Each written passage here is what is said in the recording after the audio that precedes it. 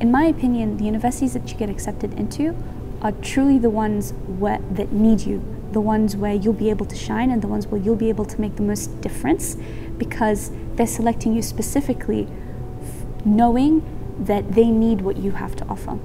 So I think that that's why, or that's the key point that helped me in my acceptance.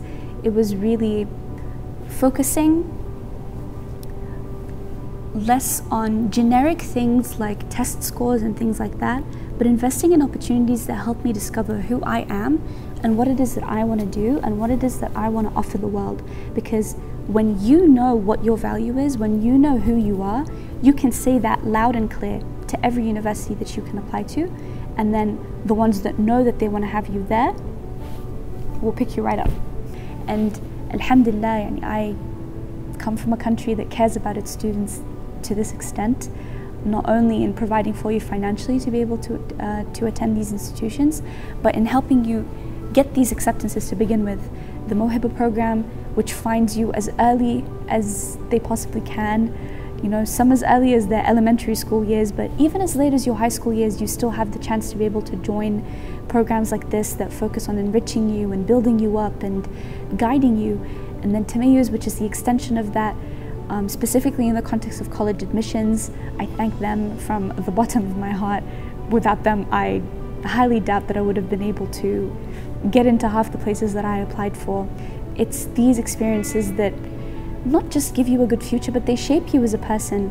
And when we're lucky enough to have access to them because of the country that we're in and because of the leaders who believe in these values, then we should do everything that we can to be able to utilize them and to participate in them and to indulge them to the fullest and to give back through our learning and the expertise that comes out of it and the service that can come out of it at the end of the day.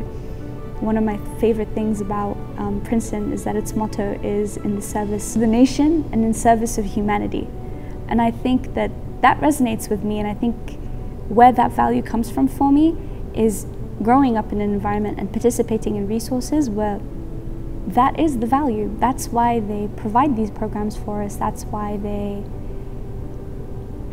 believe in us. That's why they invest in us. It's a service to their country, and it's a service to the kids who they view as kind of the future of their country.